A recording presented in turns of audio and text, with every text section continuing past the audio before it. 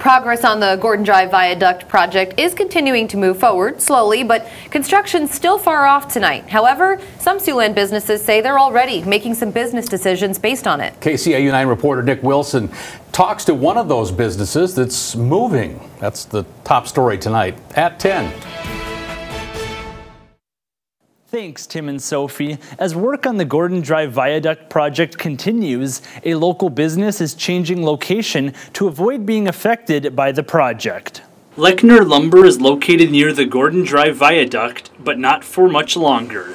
The general manager tells me the business will soon move to a new location, and the viaduct project was one of the reasons. They put a median in the middle there that doesn't allow northbound traffic to go north on Court Street, so you either got to go over the viaduct or make a U-turn. So we got about 50 people making U-turns a day there with the truck activity and stuff. So this location is going to provide a lot better access for sure.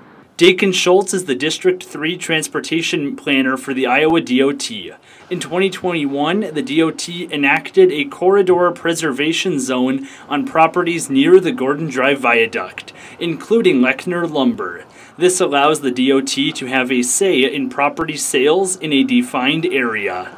In this case, the city of Sioux City, let's say, received a request for rezoning, or they had a request for a building permit that exceeded $25,000, we would be offered the opportunity to address those requests and take action on the property. Schultz says the DOT is looking at replacing the viaduct as well as the Bacon Creek conduit. He says feedback from Siouxlanders is critical to the project. We continue to get comments and questions from residents as well as some of the local property owners in the area about where we're at.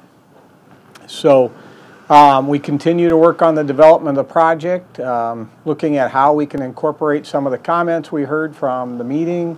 The DOT is working with a consultant to get the next phase of the project under contract and hoping to get more work done on the development this spring. Nick Wilson, KCAU 9 News.